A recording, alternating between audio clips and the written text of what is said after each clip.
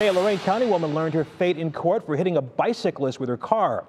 Allison Spoerl will not serve time in prison for the crash in Avon Lake. She was sentenced to 1 year of probation. Speaking in court, the judge said the trial was not merely about Spoerl hitting the victim with her car, but her decisions following the collision.